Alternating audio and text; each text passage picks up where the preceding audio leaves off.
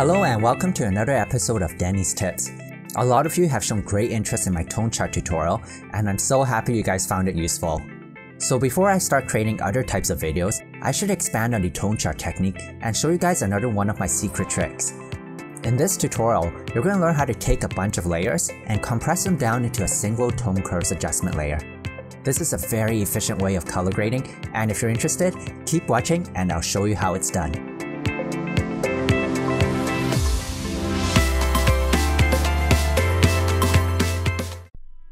Before we begin, I'm going to create a color grading effect using a lot of layers. This is a very amateur way of doing things, but it's also very common. Now you don't have to follow along. I'm just going to speed up the video, and when we're done, I will show you how to turn all of those layers into a single tone curves adjustment.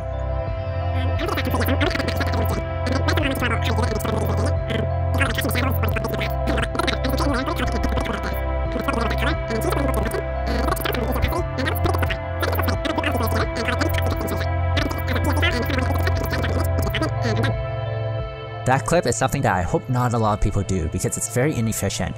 It's also dangerous to your image quality, and I'll show you why later.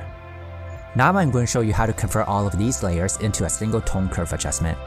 Keep in mind that the tone curve can't do stuff like changing the saturation, shifting the hues, adding vignettes or noise, etc. It can only make changes to a tone and add tints to different tonal areas. So now that you know the limitations of the tone curve, let's start the tutorial. First, add a tone chart to your image. There's a Photoshop action that you can download, and you can find the download link in the video description. Select the tone chart action, then hit the play button on the bottom of the panel. This action will create a tone chart for us automatically. If you want to learn more about the tone chart, click here to watch the tutorial. We don't need the curves adjustment layer, so delete the layer by selecting it and hitting the backspace key on your keyboard. Drag the tone chart layer group so that it's below all of the layers that you used to create the effect. So now you can see that this tone chart is already telling us what color is in the blacks, shadows, midtones, highlights, and whites. And we're going to clone this effect using a curves adjustment layer. Go to your actions panel and play the tone chart action again. It should automatically place the tone chart and curves adjustment on the top of your layer stack.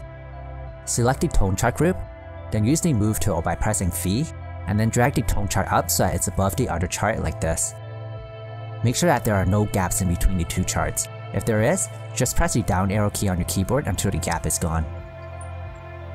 Now we're going to make the top chart match the bottom chart with the curves adjustment. There's already a curves adjustment layer created for you, and it's the top layer, so select this layer. Now when you make changes to this layer, it's going to affect the entire image. So to make it so it only affects the tone chart layer below, click on this button. Now your adjustments will only affect the tone chart.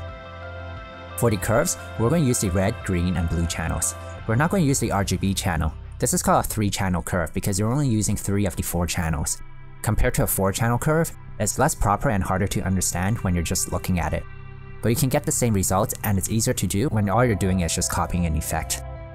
Anyways, here's the secret trick. Open the channels panel, and if you don't see it, you can find it by going to Window, Channels. Select the red channel, and now you're looking just at the red channel. Now go back to your curves and switch to a red channel. Select the Auto Select Targeted Adjustment tool, then drag vertically on the upper tone chart until it blends in with the tone chart below like this. Do this for all 5 tonal areas.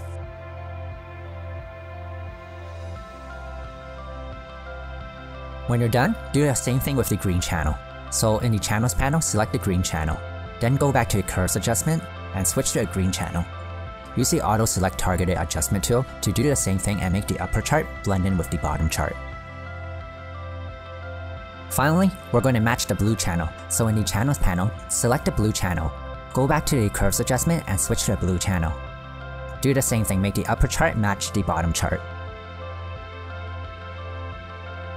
And we're done. So switch back to the RGB mode in your channels panel, and your upper chart should look like the bottom chart. If it does, congratulations because you just learned an awesome new trick with the tone chart.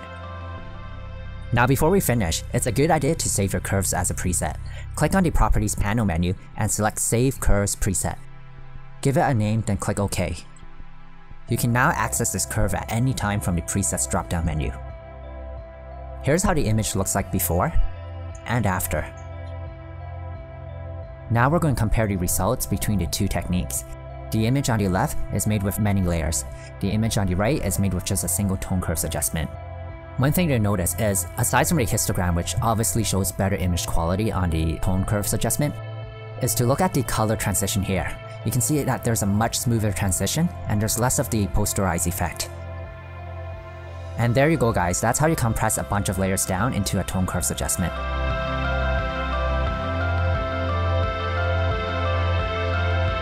Guys, thanks for checking out the video. If you found it helpful, click the like button.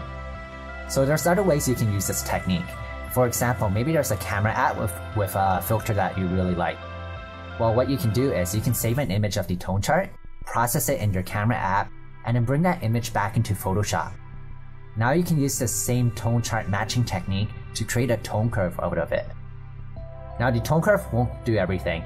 You might need to use a hue saturation adjustment layer to finalize the look. But with those two layers, you can create nearly any color grading effect. And if you're interested in that, check out one of my earlier videos. It'll teach you how to create your own film looks from scratch, and it'll use the same two-layer approach. Anyways, thanks for watching my video guys. I hope you have an awesome week. If you haven't done so already, make sure you hit the subscribe button below.